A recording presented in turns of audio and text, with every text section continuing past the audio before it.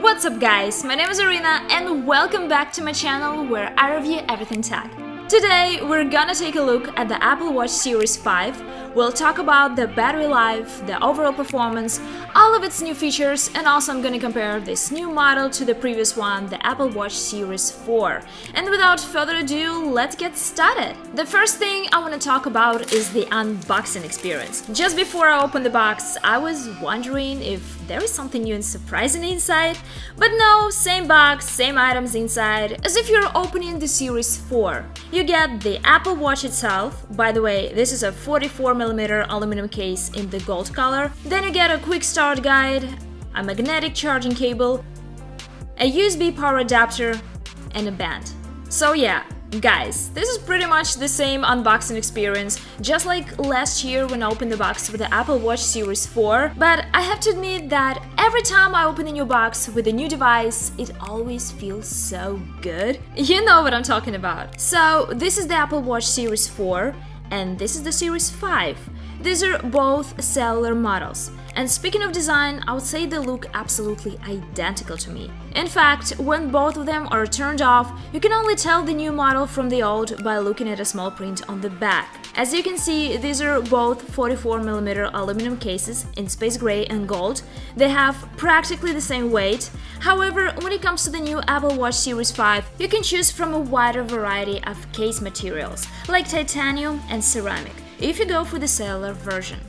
And speaking of what is new about the Apple Watch Series 5, one of the main features is the new always-on display. So now it's very easy to check your notifications or see the time without raising or tapping the display. I think I've wanted to have this feature on the Apple Watch ever since I've tried the Galaxy Watch from the Samsung. I like that always-on display feature, gives you that feeling like you have a real watch on your wrist, so you don't have to do anything to see the time. The display dims when your wrist is down and returns to full brightness with a raise or a tap.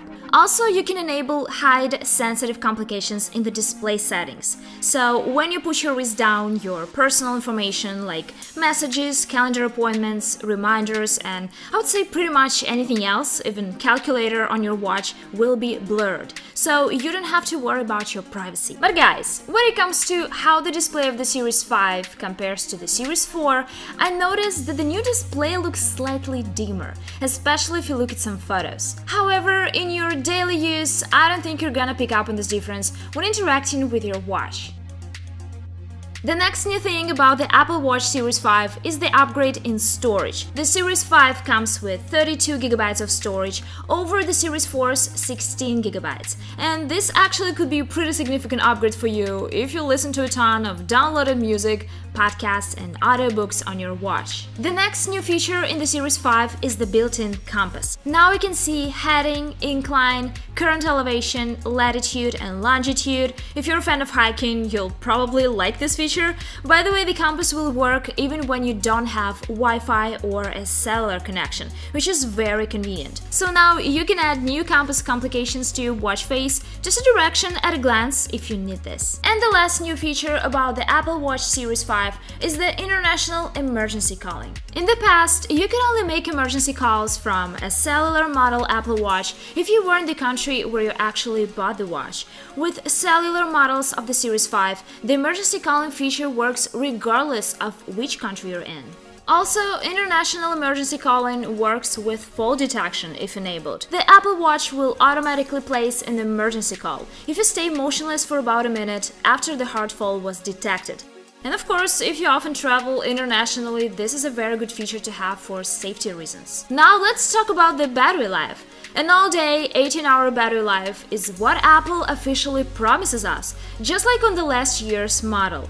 And from my experience of using the watch moderately, when I do a 30-minute workout once every other day, with the display brightness set to medium, it usually lasts me a little bit longer than one day with always-on display enabled, and it lasts me more than 2 days when the always-on display is off. So yes, the always-on display definitely affects the battery life of the Apple Watch Series 5, but anyway, you still get more than 18 hours of use. When it comes to the Apple Watch Series 4, it also lasts me more than 2 days, just like the Series 5 with always-on display off. And I would say that the Series 5 and the Series 4 are pretty much on par in terms of battery life. I personally prefer to keep the always on display enabled.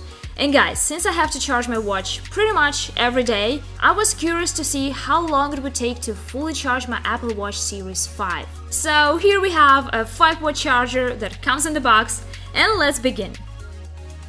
Let's make this test faster.